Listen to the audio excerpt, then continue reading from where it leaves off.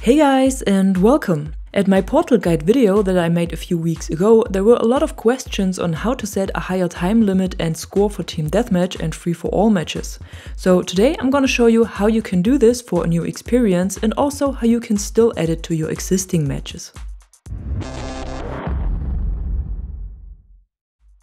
When you start to create your TDM experience, you set the game mode and the map rotation and then the game mode details.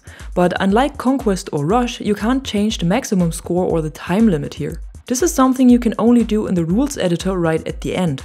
So make your modifier and restriction settings that I already explained in my portal guide and start the rules editor. With the last update, DICE already added some rules here that you can simply change, but these are only available if you create a new experience. For existing ones, you will have to add them manually. If you create a new game and you want to set the score and time limit for either TDM or free-for-all, you have to change the two limit and score actions. The time limit is set in seconds, so the default 900 seconds are 15 minutes, and the target score is set to single kills. It's not a multiplier like it is in the Conquest editor. Just double-click at them and enter the number you want. The rest stays the same. The increment score rule says that if one soldier does a kill, their team score is increased by 1. So if you want to make the score increase by 2 or 3 with each kill, then set the number at the end of the action to 2 or 3. The check win condition rule triggers when the game mode will end, so either when the maximum score is reached or the maximum time limit. If you should not have these rules in your Team Deathmatch editor for some reason, or you want to add it to an already existing match, you can easily set them yourself. By default, you only start with one empty rule in the editor. You can rename this to Set Score and Time Limit. Then on the left, click at Gameplay and under Game Mode you will find Enable Default Game Mode Scoring. Drag it over to the editor window and place it in the action slot of the rule. Then you need to set it to False. To do this, choose Literals on the left and then Boolean. Drag it over to the default game mode scoring action and choose false from the drop-down menu. Then enter the next two actions. Again, go to gameplay and scroll down to set game mode time limit and set game mode target score. Place both of them in your rule in the shown order. Then go to literals again and insert numbers on both actions. Now set them to the value you want. Then you need to add the two rules for increment and end of game, as the default values were disabled with the default game mode scoring as well. So go to rules and insert two more rules to the mode frame. Then rename them to increment score and check win condition if you like to, and add two condition blocks that you can find at rules as well. For both rules we have to change the rule settings so they get triggered when a player is doing a kill. To do this, select On Player Earned Kill from the drop-down menu.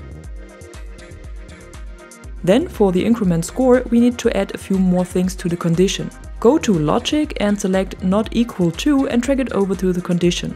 Then go to Player and select Get Team ID.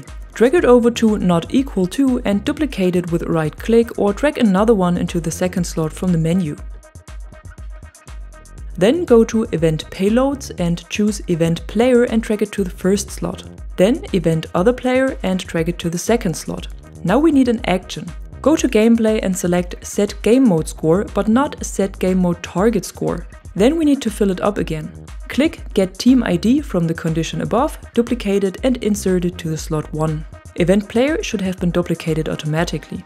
Then go to Math and choose Add and also Get Game Mode Score from the gameplay options.